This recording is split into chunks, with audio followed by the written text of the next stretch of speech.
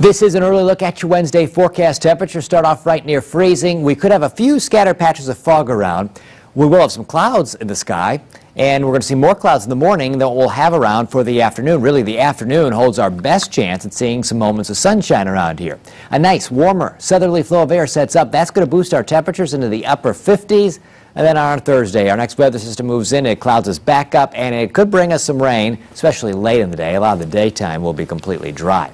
Take a look at the next 10 days here. Our Wednesday has a high temperature of 58, Thursday 59, Friday 55, Saturday 61. The rain chance increases, and we could see some thunderstorms. Sunday, colder, 54, a slight chance some rain carries over. Monday, sunny, 51. Tuesday, a few clouds, 50. Wednesday, 56. Thursday, 59. A week from Friday, 52.